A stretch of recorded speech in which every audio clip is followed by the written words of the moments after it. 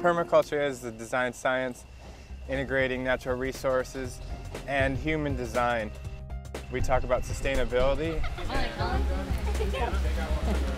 That would actually probably be a very cool tour. You just feel it with Our acceptance and understanding of that is going to bring significance to how we interact with our life and the design within that system. Permaculture is great because all it is the synthesis of ecology, indigenous wisdom, and appropriate technologies. And the pattern of how you put it all together is your creativity. Hey. What we're most interested in with regenerative design processes is the energy audit of the system and creating systems and mechanisms that produce more energy than they consume over their lifetime or longevity. So permaculture often is related to agriculture and just basic processes in the provision of human needs. There's food generation, there's energy systems, there's architecture, and then there's all the waste processes that are the circle. It's kind of the catalyst that pulls the entire process together. All we need to do is really fasten it from the top. It's not going to go anywhere. Drill it through somewhere here. Keep going. Okay, you're through. And permaculture starts with an ethic. It's a care of this planet and everything within it. And then it's the redistribution of surplus, or the fair share. How do we get people to understand that we live on a finite planet with finite resources? Getting people involved is a challenging concept because we've moved so far from a cooperative culture. You know, there's a very competitive approach to how humans have evolved on this planet. And so we're fighting for natural resources, we're fighting for love, we're fighting for war, we're fighting for all these things. How do we get people involved as a mechanism for change? I think through education, education only. Education as a starting point, at least for gathering basic processes like we starting with an ethic, gathering this connection to decision-making processes. This pattern we're going to see over and over and over and over and over and over and over. There's a sunken bed.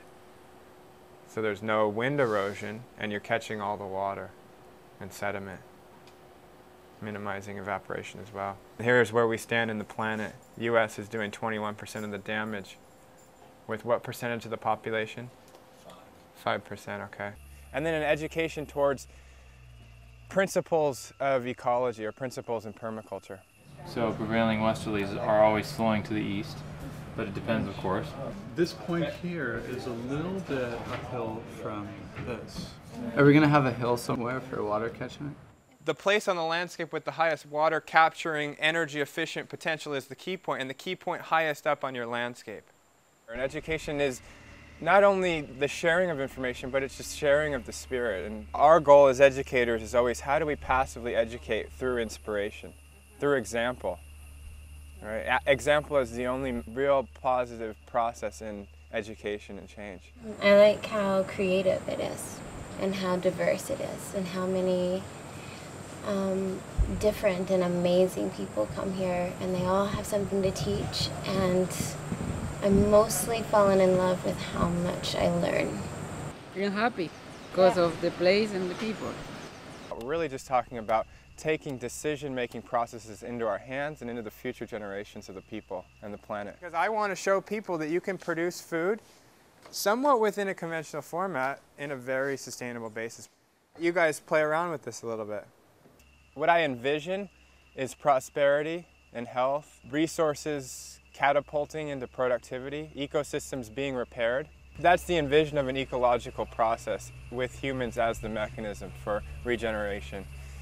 What is the possibility is the opposite, and that's what we're witnessing currently now with system collapse and this whole concept in climate change.